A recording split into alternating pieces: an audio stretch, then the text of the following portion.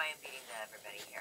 But still, That's here's an example of some of the surprises that happened yesterday. Harvard came and crashed the dance, Brian. Ruined everything. You should never bet against the Brainiacs, I did.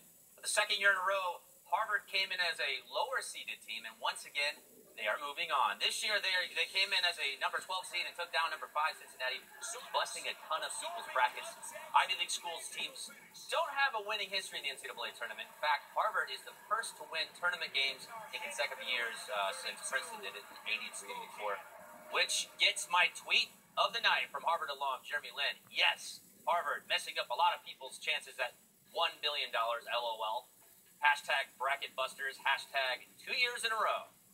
North Dakota State auditioning to be the NCAA Tournament Cinderella, and after upsetting 5th seed Oklahoma 80-75, they seem to fit the mold.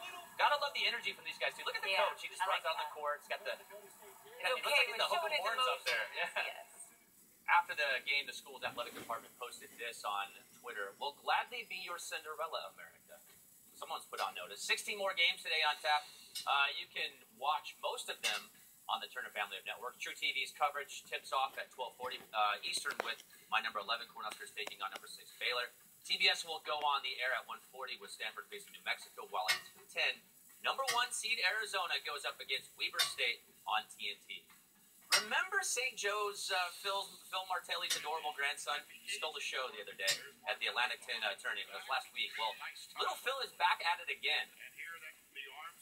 When I'm a grandpa, I fold my arms, and then sometimes when I fold my arms, I put 2 fingers onto my cheek. In sit-down timeouts, I run all around the court and flap my wings. Flap my wings. I'm not sure what you meant by that, but okay. I think it was a school mascot. Unfortunately, we won't be seeing little man Philip anymore of the NCAA tournament because Grandpa's team lost to UConn last night in overtime. I hope he doesn't imitate Grandpa after that. I'm not sure what Grandpa said. Just in case. Some new vocabulary for the A lot of bleeps. We're kidding. We don't know if the accurate is. All right. So anyway, how are you doing? As long as your Final Four still in, I think after round 1 you're good. Mine still are. How about you? I don't know. I chose it based on the fight song, Picked Ohio. She's probably going to win the whole thing and not know who won. Breaking news. In the last minutes, we've learned that Malaysian airline officials have passed along new information to the investigators about a cell phone call that the pilot reportedly made 8 minutes before takeoff. New information like that keeps coming in, and we'll turn around and bring it right to you.